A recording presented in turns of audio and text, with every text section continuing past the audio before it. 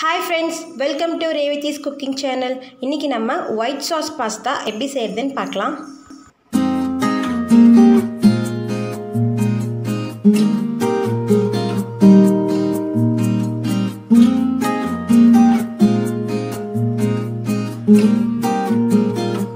முதல்ல ஒரு cup pasta நம்ம தண்ணியில வேக வச்சுக்கலாம்.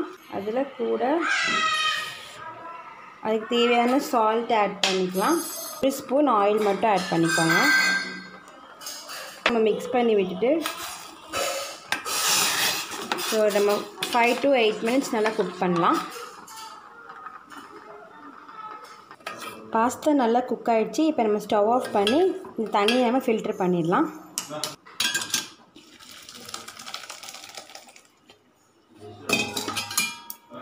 இதில் உடனே நம்ம ஒரு டம்ளர் கோல்டு வாட்டரை ஊற்றி நம்ம இதை வாஷ் பண்ணிடலாம். ஒரு பேன் வச்சு அதில் நம்ம ஒரு ஸ்பூன் பட்டர் ஆட் பண்ணிக்கலாம்.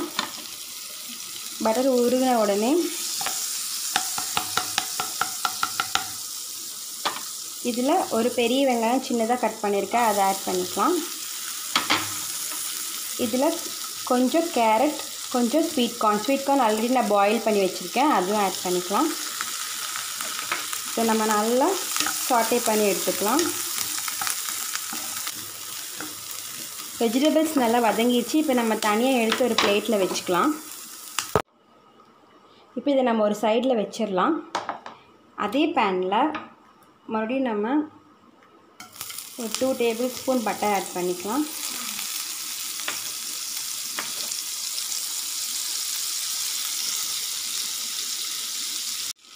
இதில் ஒரு ஸ்பூன் மைதா ஆட் பண்ணிக்கலாம்.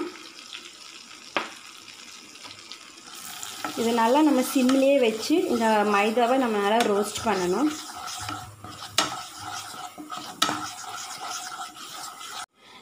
மைதா நல்லா பட்டரில் ரோஸ்ட் ஆகிடுச்சு. இப்போ ஒரு கப் இதில் பால் ஆட் பண்ணிக்கலாம்.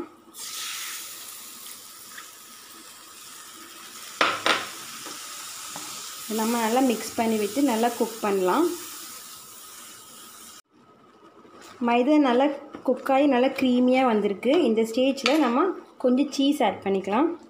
இது நீங்கள் ப்ராசஸ் சீஸ் கூட ஆட் பண்ணலாம். இதில் இந்த சீஸ் நல்லா குக் ஆகிற வரைக்கும் நம்ம சிம்லேயே வச்சு குக் பண்ணலாம். இப்போ இதுக்கு தேவையான சால்ட் ஆட் பண்ணிக்கலாம். சால்ட் ஆட் பண்ணிவிட்டு கொஞ்சம் மிக்ஸ்ட் ஹர்ப்ஸ் ஆட் பண்ணிக்கலாம். கூடவே நம்ம 1/2 டீஸ்பூன் பெப்பர் பவுடர் சேர்த்துக்கலாம். நல்லா மிக்ஸ் பண்ணி விட்டுக்கோங்க. இப்போ நம்மளுக்கு பாஸ்தாவோட ஒயிட் சாஸ் ரெடி ஆயிடுச்சு. இதில் நம்ம ஆல்ரெடி குக் பண்ணி வச்சுருந்த வெஜிடபிள்ஸ் இப்போ ஆட் பண்ணிக்கலாம். நல்லா மிக்ஸ் பண்ணி விட்டுக்கோங்க. இப்போ ஆல்ரெடி பாயில் பண்ணி வச்சுருந்த பாஸ்தா ஆட் பண்ணிக்கலாம். நல்லா மிக்ஸ் பண்ணிக்கலாம். இப்போ நம்மளுக்கு பாஸ்தா ரெடி ஆயிடுச்சு. நம்ம வேறு பவுலில் ட்ரான்ஸ்ஃபர் பண்ணி வச்சுக்கலாம். Cheesy white sauce pasta ready.